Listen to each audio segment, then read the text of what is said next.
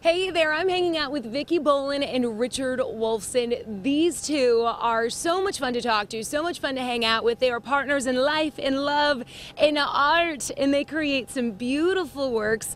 A paper artist and a poet. How did you two connect? Match.com. We did. Match.com 10 years ago. Wow, and this is your 10-year anniversary, both in your relationship and doing art together. Now, you create art, and you said, what was the first thing you thought when you read his poetry? Oh, that I could, since I make art books, I could publish Richard's poetry, which we've done. Wow, into cards. So you met, you hit it off romantically, and you gotta see. This is some of Richard's. Actually, Richard, what is one of your favorite poems? Maybe I'll let you you tell us some. There's little books of poems here. The poems they place them on in frames like this, in cards. Now this is just a portion of your art, but it's really beautiful. I like this one. The tenderness of a kiss is echoed in the nightingale's song.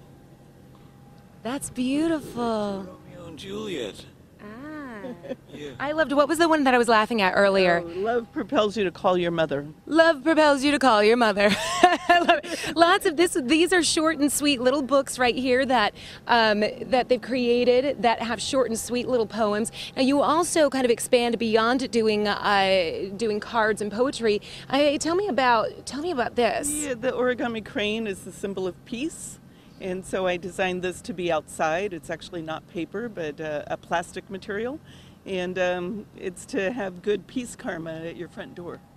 Ah, so this is to hang at your front door to kind of welcome everybody and make sure your house stays peaceful. Peaceful world. Okay. Yes. Now, what inspired you to begin your art? Paper, just everything, printmaking, everything to do with paper is handmade, is earthy, is we live with paper, and from our money to our reading, our libraries, all of that kind of idea. All right, and what inspired you to begin writing poetry? Well, I was married to a poet for 20 years, and then when she died, I started writing my own poetry. And then 2 years later, I met Vicki, and now my poetry is incorporated into her art. So I realized that poetry is art. Poetry is art.